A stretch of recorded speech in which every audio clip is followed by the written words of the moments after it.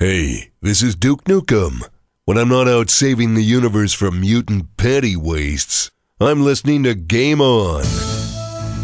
Game On, your new favorite podcast on today's drive to work. Mamma mia! We set high standards here. Here's Jeff. And the new Game On podcast continues. I am Jeff Johnson. We're shifting our hat a little bit. We're going from talking about video games and all those sort of things, basically shifting almost to table talk at this point. We're talking about different board games that we played or card games that we played over the weekend. And the first one is a brand new game to me anyways. I know it's been out since the 1980s, but we're talking about Labyrinth. So basically this is a board game that came out in 1986. It's almost as old as I am.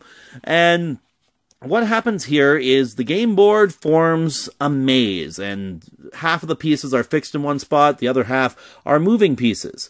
And the way the game works, there is no sort of limit to how much you can move your character, so long as you move your character to a spot that's connected to where you currently are in the maze.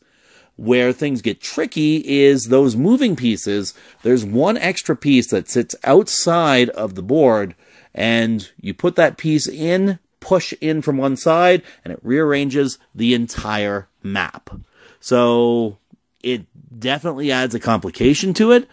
We ended up playing this game, myself, my wife Shayla, and we also played with my 7-year-old daughter Paige. We all had a great time with this game because it's a lot of fun. It's a different style of thinking than what you see from your traditional board games. There is no dice to roll. There isn't like a end point that you have to get to. Basically, you're wandering the labyrinth trying to collect all the different items. As you go through it, you're picking up these items, and away you go.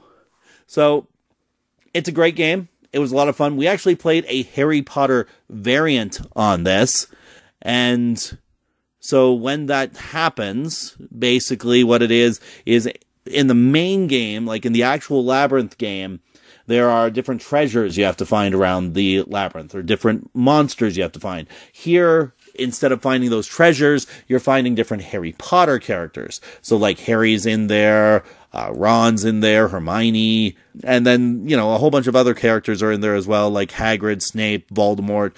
Your job is to basically flip the card that you have in front of you, which is your goal card. That's the character you're trying to find, and you got to keep doing that 8 times to win the game. I definitely recommend this game. It's a lot of fun. It's great fun, actually. We had a good time with it. We only ended up playing it once, but it only took us about, I'd say, anywhere between half an hour to a full hour to play it.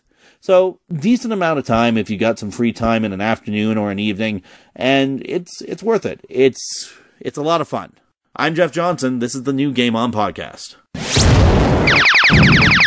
You're listening to Game On. Tremble in fear at our 3 different kinds of ships.